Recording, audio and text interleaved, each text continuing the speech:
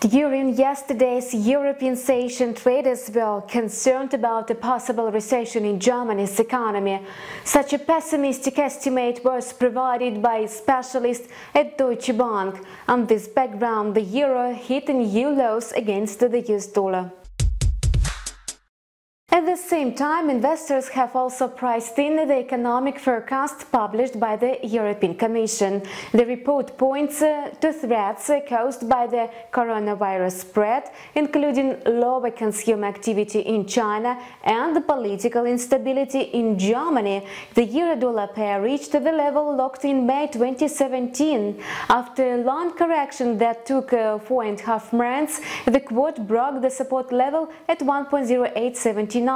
It's quite possible that market participants are under pressure of all-time lows. This can lead to opening of buy positions near 1.0850, 1.0910. During the pre-market of the US trading session, the pair nosedived to the bottom of the mentioned range. If the pair moves even lower, it's recommended to open sell positions. In general, market participants have ignored positive data from Europe. For example, in France, the unemployment rate dropped to 8.1 from 8.5%. In Germany, the consumer price index advanced by 1.7 compared to a rise of 1.5%. The data was in line with the forecast. It's obvious that traders are waiting for the US inflation figures. According to the forecast, the US inflation accelerated its growth to 2.4% from 2.3%. If the prediction comes true, the inflation will be increasing for the fourth month in a row.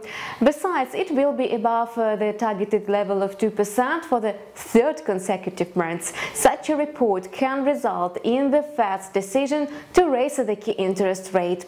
At the same time, the possibility of a higher key rate can support the US dollar. The pound-dollar pair is still trying to break above the psychological level of 1.3000.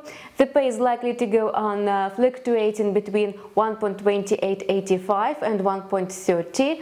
A local breakthrough that has been recently looked cannot change the downward movement in the medium and long-term perspective, especially after US inflation data. That's all for now. We keep monitoring the financial market situation. Subscribe to our channel and keep abreast of the latest news. See you soon.